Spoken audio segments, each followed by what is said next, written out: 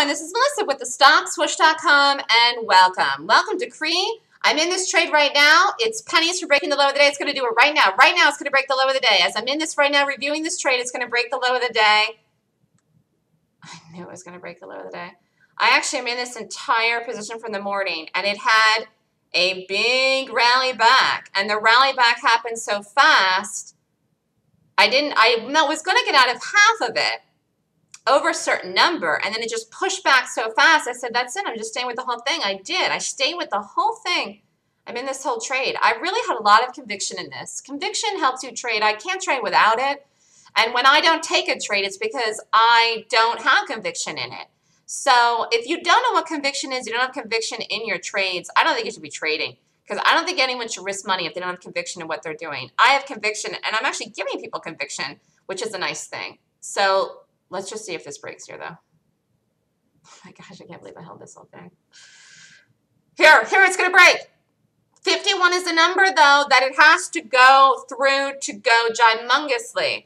So under 51, which this is too early not to break 51. This is going to break 51. It is going to break 51. It's too early to this to be happening. If this was happening at 51-ish around noon, I would say 51's a number, but this is too early. This is it. This is going to break 51. If this stock breaks 51 today for the target, it'll go in the 40s. It'll have a 4 in front of it somewhere. Here it goes. Here it goes on the low of the day. This is way too early. This is actually going to break 51 now. It's 45 minutes till noon. If it would be happening at hitting 51 at major reversal time, I'd say that was it. But no. This is going to break 51 now. And 51's a number. If it breaks 51, it's going to get down to 50 and break 50. It's going to run like the Dickens. Here it is. Oh my gosh, I can't believe I held this whole thing. I deserve an award for this today. Cruiser said I showed my genius today in this. I said, what do you mean? He said, because I'm holding it. I didn't realize people thought of me holding stocks as genius. I thought that was pretty hilarious. The genius is really in finding this gap when there's 20,000 gaps this morning. And there was a lot of gaps to do. To pick this one and stick on it and stay with it and get the perfect entry and do it all right is the genius to me to find the gap and know to do it right. Here it goes. It just broke the low. There it is. Look at that. Pushing. Let me quickly look at the market. Market's going to break the low too. We're making an attempt at breaking the low. SPY is going to make an attempt at breaking the low from yesterday, and it hasn't done it yet. Q's already did that. Q's target is 86. If it breaks the low of today's bar, target's 86. And then if the SPY breaks the low from yesterday, it will run red and go down to 186. And that all will definitely help this thing fall off a planet, although it doesn't even need it. Here we go. Let's see where this goes. All right, let's go over the entry, why this is doing it. Actually, I have to pay attention here. I don't want to get out of any of this. Okay, so the stock rallied. This is a hole. This counts. Went over the high of the day by not by much. It counts. Beautiful entry here, right on the money. Right on the money here, right exactly at 91. 52.91 is the entry, an absolutely perfect entry. It came down in here. This was a 4-hour trade in here, and I actually was thinking about getting out of half of it here around 82, 85-ish. I didn't, and it just moved so fast. It wasn't like I was slow or something. It was just, it went poo, and then I was like, okay. A lot of people got out of the whole trade here, or half of it or something. And then I was like, well, I'm going to be patient. I didn't even lower the stop. I stayed with the whole thing. It even had an ad, which I did not do. Wait, hold on. 60.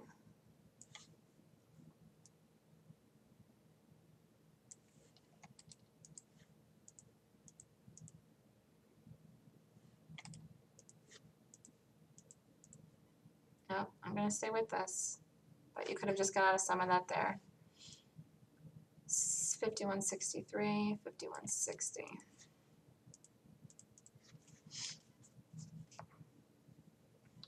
I'm going to stay with it.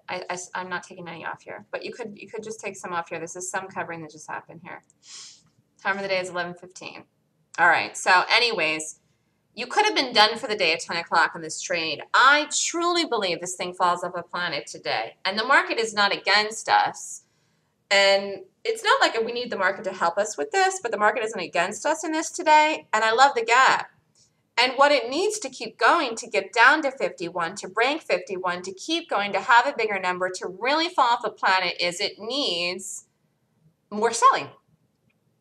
And the stock has not even gone $2 extension on the day, and this certainly can. I mean, this absolutely can go way more than it's gone today. So I'm looking for a big number in this because the stock normally can trade a big number. It is the day of the gap, and it's a really, really, really good gap. I have a lot of conviction in this. That's why I've stayed with it. So the ad here actually on the 5-minute was here. Could have done it here at 32, but if I had done this ad, which I didn't, you would have had to lower the stop here. So since I was still in the whole thing, I didn't take this because it would have killed my price because I have such a good price in this. I mean, I just can't have a better price in this. So here's some covering here at 11:15 reversal time. Let's look at the market.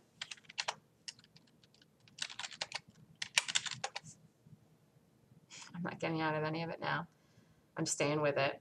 So it just did break the low of the day, but only a couple pennies. Again, it's an area on the daily chart. I see in the daily chart that area that it touched on this morning and just touched on again, but I don't believe it holds this chart up today.